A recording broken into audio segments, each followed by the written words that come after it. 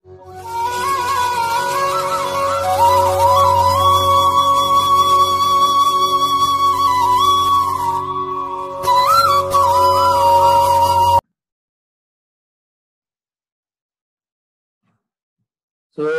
let us take second numerical for this y parameters.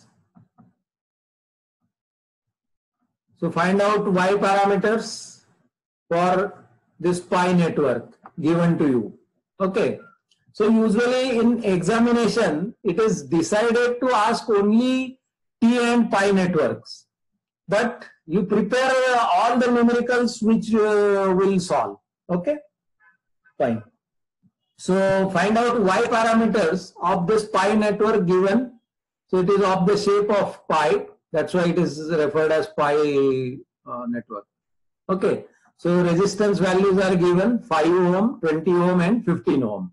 And this is port 1 dash and this is 2 dash. Okay. So find out y parameters for this particular pi network. Now again you can solve this numerical by n number of methods.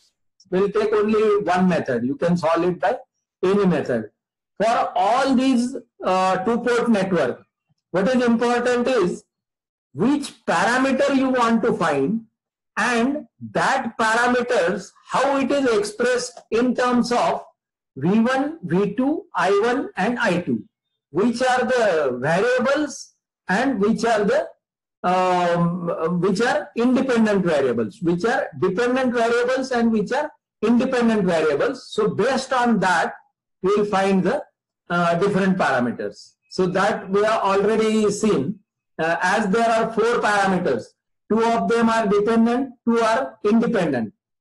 So if you will find out combination of these, there are in all 6 combinations, and out of these 6 combinations, 4 are included in your syllabus.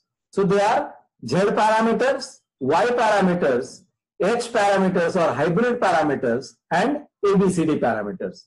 Inverse H and inverse hybrid, inverse hybrid and inverse ABCD parameters. They are not included in your syllabus. So only Z, Y, H and ABCD. So these you have to remember. Now in this Y parameters you have to express, for Z parameters you have to express V1 and V2 in terms of I1 and I2. So that means if you will write equation of V1 in terms of I1 and I2 and V2 in terms of I1 and I2, the coefficients of I1 and I2 will represent Z11, Z12 and Z21 and Z22. Okay. If you will express equations of I1 and I2 in terms of V1 and V2, that is I1 in terms of V1 and V2, I2 in terms of V1 and V2, then the coefficients of V1 and V2, they represent Y11, Y12, Y21 and Y22 parameters. Okay. So in order to find Y parameters, we must express I1 and I2 in terms of V1 and V2. So we'll use here nodal analysis method, as you will find that for this pi network here, V1 is the voltage at port 1, V2 is voltage at port 2, I1 is current at port 1 and I2 is current at port 2. Okay. So V1 is same as that voltage at this point and V2 is same voltage at this point.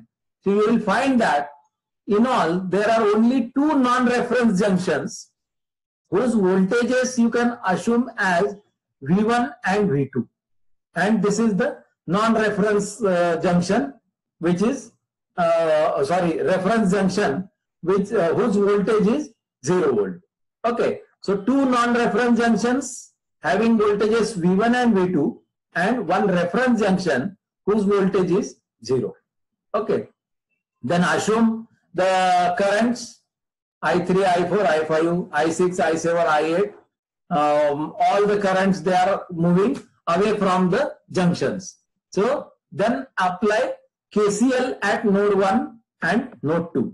So if you will apply KCL at node 1, you will find that it is summation of these currents I3, I4 and I5 equal to 0. So KCL at node 1 will give you I3 plus I4 plus I5 equal to 0.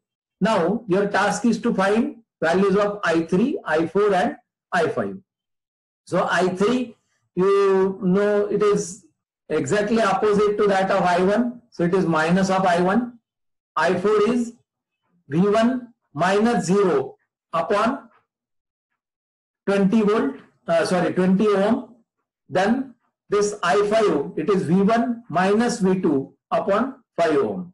Okay, so substitute the values here and then find out LCM and express this I1 as I1 I have taken it on other side, and I1 equal to V1 by 20 plus V1 minus V2 by 5. Either you take LCM or you simplify by any way, because we want to find equation of I1 in terms of V1 and V2. And directly here we are able to find that I1, it is coming as 0.25 V1 minus 0.2 V2. So let us say this is equation number 1. Now apply KCL at node 2. If you will apply KCL at this particular node 2, you will find that it is I6 plus I7 plus I8. I6 is nothing but V2 minus V1 by 5. Then I7 is nothing but V2 minus 0 upon 15, that is V2 by 15. And I8 is nothing but minus of I2. Okay, so minus of I2 equal to 0. So this is the expression. I2 I will take on other side, and again I will get the equation of I2 in terms of V1 and V2. So I2 is equal to minus 0.2 V1 plus 0.267 V2. So this is equation number 2. So from these two equations, 1 and 2, if you will compare with the standard format of Y parameter equations, it is expressed in terms of I1 and I2 in terms of V1 and V2. So if you are able to express I1 and I2 in terms of V1 and V2, then coefficients of V1 and V2 will represent the Y parameters. So from these two equations, your Y11 is 0.25 mho, Y12 it is minus 0.2 mho. From this Y21 it is minus 0.2 mho, and from this it is Y22, it is equal to 0.267 mho. So you will get the parameters, Y parameters values from these two equations. So simple is the numericals. Okay. Next, reciprocity and symmetricity of these networks. So if the network is said to be reciprocal, if their Y12 is equal to Y21, if values of Y12 and Y21 they are equal, then it is reciprocal network. If they are not equal, it is not reciprocal. Then if Y11 is equal to Y22, then it is a symmetrical network.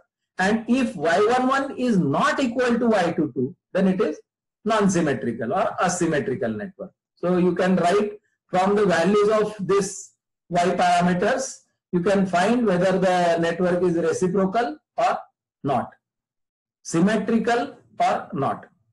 So usually in exam this may be asked to you. So from the values of parameters, again ultimately you have to make a comment on this. Okay. Then I have simulated the same circuit. I have given you this Tinkercad link which you can put in your browser, and you will be able to see this circuit which I have already simulated.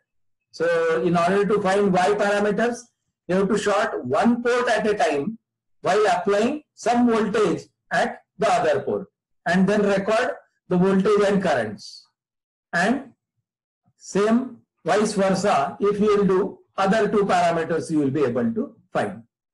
So I have shorted here port 2 and applied voltage at port 1, noted values of V1, I1, V2, I2, and then shorted port 1, applied voltage at port 2, and then noted V1, I1, V2, I2, and from these readings I can find out the parameters, y parameters, y11 as y parameters, they are nothing but the ratio of I and v. So I by v, and these coefficients y11, one indicates suffix of numerator and second one represents suffix of denominator.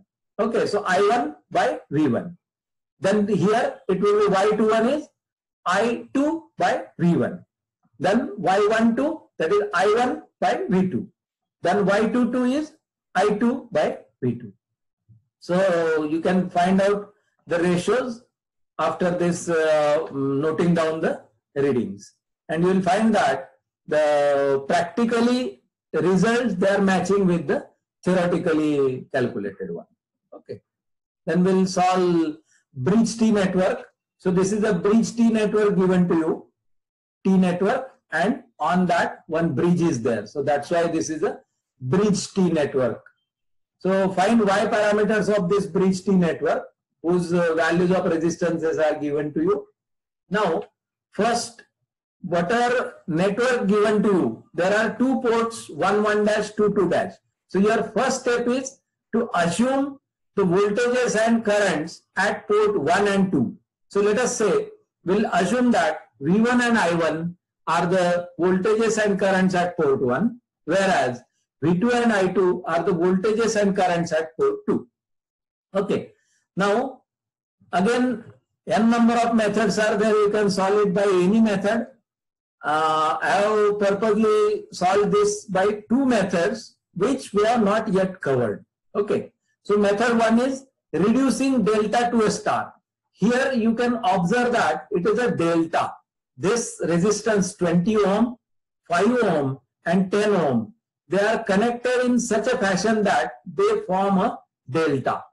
So this delta, I have converted it into star.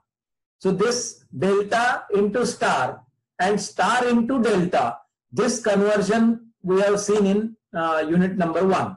So these conversions you can do. This delta, it is very simple. This value star resistance, I have marked it here. This is star R1, R2 and R3. If you want to find this value of R1 in star, then you will have to multiply these two resistances which are exactly covering this resistance R1 and then divided by sum of all these delta resistances. Okay. So it is 20 into 10 divided by 20 plus 10 into 5, 10 plus 5. So 20 plus 10 plus 5.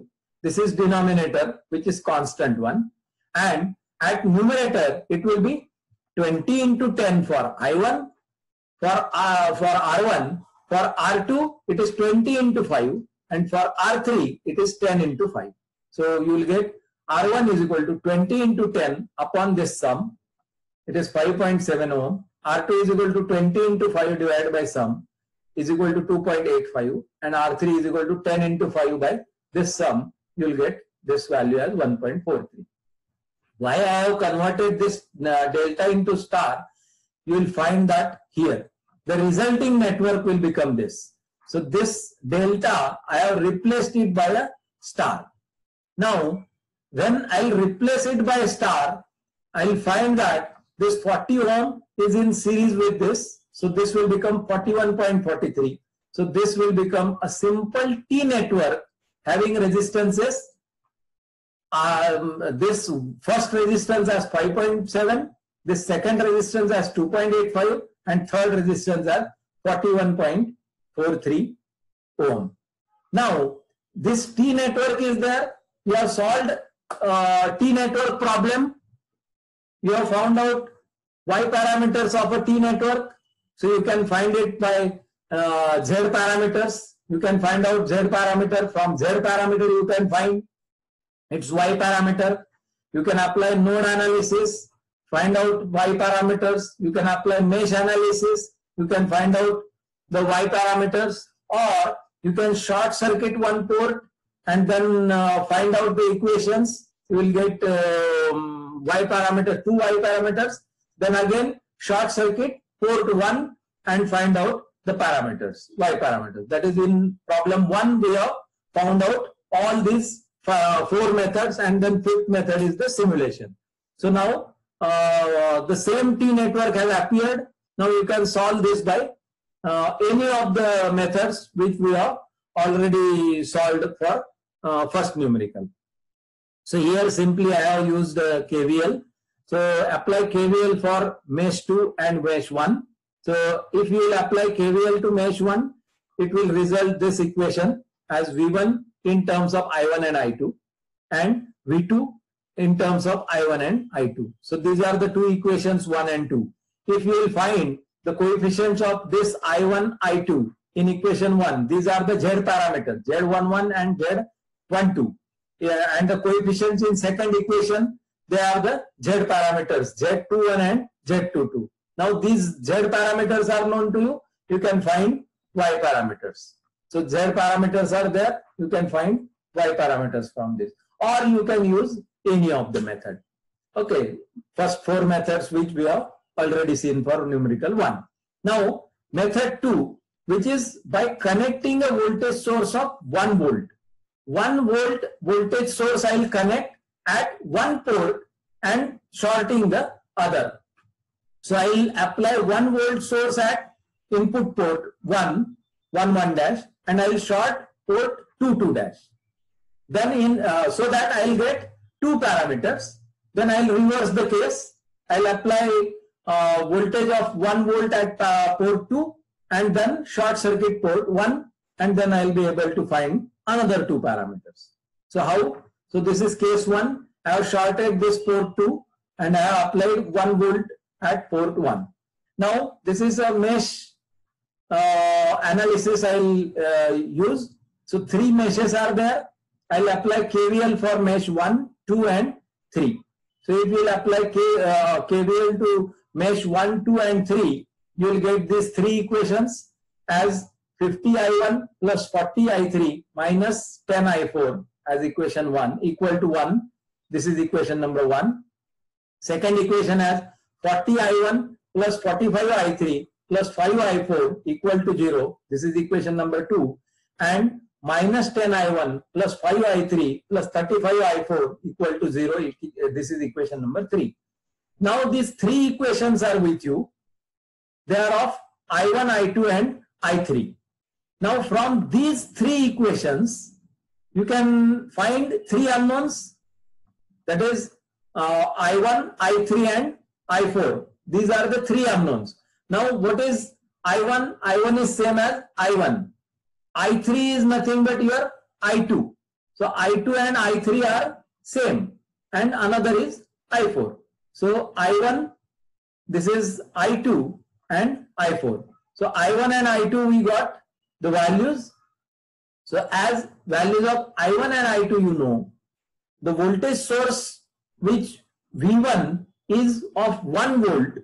So I can find 2 parameters. Y11 is equal to I1 by V1. V1 I have assumed it as 1 volt. So whatever will be the value of I1, same is the parameter Y11. And Y21, it is I2 by V1. V1 is 1 volt. So whatever may be the value of I2, it is nothing but Y21. So the value of this I1, it is 0.119. It is Y11, and this is minus 0.112, and same is the value of I2, that is Y21. So Y21 is this. So these values, 2 parameters I have found out. Now for another 2 parameters, I will short circuit port 1 and apply 1 volt signal at port 2. So if you will apply 1 volt at port this 2 port 2, then again mesh analysis, using mesh analysis I will apply KVL for mesh 1, 2 and 3, so that I will get 3 equations as this 1, 2 and 3. These 3 equations are there. All 3 equations are with 3 unknowns currents. So I will be able to find these 3 unknowns from these 3 equations. I have found out these as I5 as this, I6 as this, and I7 as this. Now I5 is nothing but I1. So I1 is equal to I5, and I6 is nothing but it is minus of I2 because its direction is opposite. So minus of I2 is nothing but I6. So I6 is minus 0.127. So my I2 will become plus 0.127. And I5 is minus 0.112. Minus 0.112 is same as I1. So minus 112. Minus 0.112. So from this, again, voltage source here V2 is of 1 volt. So whatever the value of currents I1 and I2, they are nothing but they represent Y parameter. So from this, I'll get another 2 Y parameters. So this is also one method. Okay. So you can solve these numericals by any of this method, and all these methods are valid methods. Okay. Then simulated one. In simulation, I have simulated this in Tinkercad. This link I have provided it to you. You can put it in your browser window so that you will be able to see the circuit which I have already implemented in this.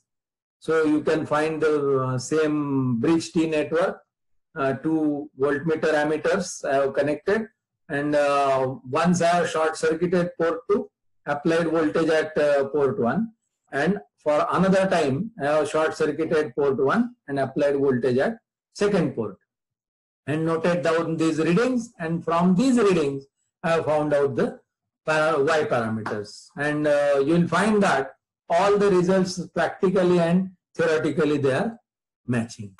Okay. Now if it is any unknown circuit which is given, which is not at all any standard network, it is not a T network, it is not a pi network, it is not a lattice network, it is not a bridge T network, then how to find it out? So let us say this is the network given to you. Find out Y parameters of this. Again, there are 2 junctions, 2 ports, 1 dash and 2 dash. First step is you have to assume the voltages and currents at port 1 and 2. Let us assume that the values of currents and voltages are V1 and I1 at port 1 and V2 and I2 at port 2, voltages and currents. And with this assumption, you can solve it by any of the method. So this I have applied, means the latest method which, the last method which we have discussed, the same I have applied here. So apply 1 volt source at port 1 and short circuit port 2, and find out the values of this relations of V1, I1 and I2, and from this you will be able to find the 2 Y parameters, and then reverse the case, that is short circuit port 1 and find out apply voltage of 1 volt at port 2, and then find out the relations between V2, I1 and I2, and from this you will be able to find the another parameters. Or you can use node analysis, you can use mesh analysis, you can find Z parameters, you can find Y parameters from Z parameters, or you express the equations of I1 and I2 in terms of V1 and V2, and the coefficients of V1 and V2 will represent the values of Y1, 1, Y12, Y21 and Y22. So you can find the values of Y parameters from any of this method. So I have shorted this. As you will short this, the 6 ohm resistance will be of no use, and the circuit will be modified to this. Again, 1 volt source, 2 ohm resistance, 4 ohm resistances, like this. So now only 2 currents are there, or 2 meshes are there. So you can apply KVL to these 2 meshes, and by observation you can even write the equations, and from these equations you can find the values of Y11 as I1 by V1 at V2 equal to 0, as we have shorted this, V2 is 0, and Y21 is I2 by V1 at V2 equal to 0. You will be able to find these values as this. And applying 1 volt source to port 2, I have applied here and I have shorted this. So there are again 3 meshes. So apply KVL for these 3 loops or 3 meshes, and simply by observation also you can write these equations, and from these equations you can find the values of another 2 Y parameters as Y12 and Y22, and these are these values. You can simulate the circuit. I have simulated it for you. I have given you the simulation link. This link you can put in your browser window so that you will you'll be able to see this circuit, and from these readings of voltmeters and ammeters you will be able to find these values of Y parameters. I hope you have understood Y parameters. So Z parameters and Y parameters we have finished off. Now third is the hybrid parameter. So again, this is the 2-port network, same port 11 dash, port 22 dash. These 2 ports are there. We have assumed V1 and I1 are the voltage and currents at port 1, and V2 and I2 are the voltages and currents at port 2. Now, if you will express V1 in terms of I1 and V2 and I2 in terms of I1 and V2, then means V1 and I2, if you will express in terms of I1 and V2, you will be able to find the H or hybrid parameters as V1 is equal to H11 I1 plus H12 V2, and this is one equation, and I2 is equal to H21 I1 plus H22 V2. So coefficient of I1 is nothing but H11, coefficient of V2 is nothing but H12, and so on and so forth. Okay, so our aim should be to find V1, express V1 in terms of I1 and V2, and express I2 in terms of I1 and V2. So these are the equations of hybrid parameter in linear form, and from this you can find that H11 will be whenever this V2 is 0, and then it will be ratio of V1 and I1. So H11, it is defined as V1 by I1 at V2 equal to 0. When V2 will be 0, this term will vanish. So it will be simply H11 is equal to ratio of V1 by I1 at V2 equal to 0. From this equation, you can find H21 as H21 is equal to V2 .